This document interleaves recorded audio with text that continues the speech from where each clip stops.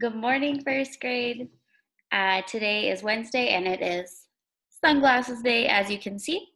We're going to get started with our writing activity for the day. If you don't already have a piece of paper and a pencil, go ahead and grab one right now so that you have time to do it with us. You can pause the video if you need to.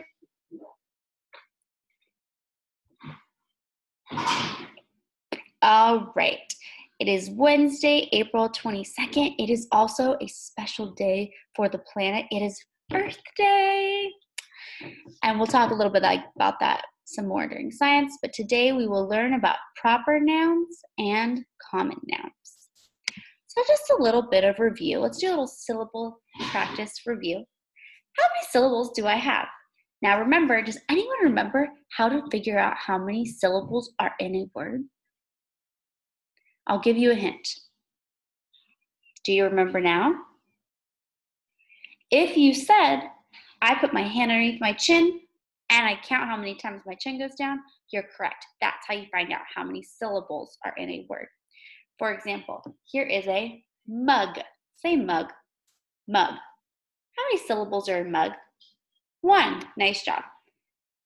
Porcupine. Say it for me. Porcupine. Don't tap it out. Just say it normal. Porcupine. How many syllables did you hear? Show me with your fingers. 3. Nice job. Dinosaur. Show me with your fingers how many syllables are in dinosaur. 3. Nice job. Well. How many syllables are in well? 1. Your chin only goes down 1 time. Nice job. Crab. How many syllables do you hear in crab? 1. Again, nice job. Last one. How many syllables do you hear in octopus? Octopus. Show me with your fingers. If you said 3, you are correct, and we can move on from our syllable practice. But if you want a little extra practice, I want you to find 5 things in your kitchen, gather them all in one place, and point to them and say the words of them. For example, I might say mug because I find a mug in my kitchen, and I might count how many syllables. I might say paper towel, that's 2 words, and I might count all the syllables in paper towel. Oh, bless me.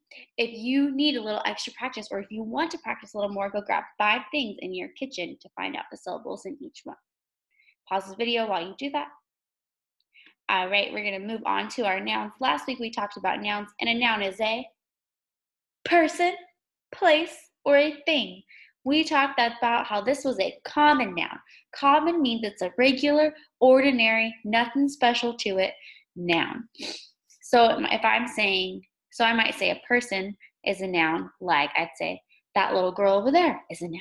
That little boy over there is a noun. The school is a noun. My house is a noun. My phone is a noun. But if I want to say it's a proper noun and I want to use the name of it, if I'm using proper nouns, I'm going to use the name. So instead of saying that little girl over there for the noun, I would say Sofia Nieto is a proper noun because I used her name. Instead of phone, I would say iPhone because I used the name of the phone or the brand. Instead of saying school for the noun, I would use the name and I would say Wonderful College Prep Academy because I'm using the name. So that makes it a proper noun. That makes it a proper noun. Right now, I want you to pause the video and I want you to think of 3 proper nouns. That could be stores you've been to, restaurants you've been to, people you know using their names, things like that. I want you to name 5 proper nouns. Pause the video and go ahead and do that. Nice job. We're going to keep going right now. We did a little warm-up with proper nouns. I'm going to skip this slide. This was a little warm-up from last week. Remember, we said a teacher is a noun, but Mr. Perez, using his name, makes him proper, makes him the proper noun. Just like principal is a noun, or saying Miss Hickson would make it the proper noun because we're using your name. A store is a noun because it's a place, but the name of the store, Walmart, makes it proper because you're using its name. Just like McDonald's, a restaurant is a noun, But McDonald's is his name, so is it common or is it a proper noun? Proper. Nice job. All right. One of our activities today that you can choose from is to write about your favorite music. So here I have a little word bank for you with different types of genres.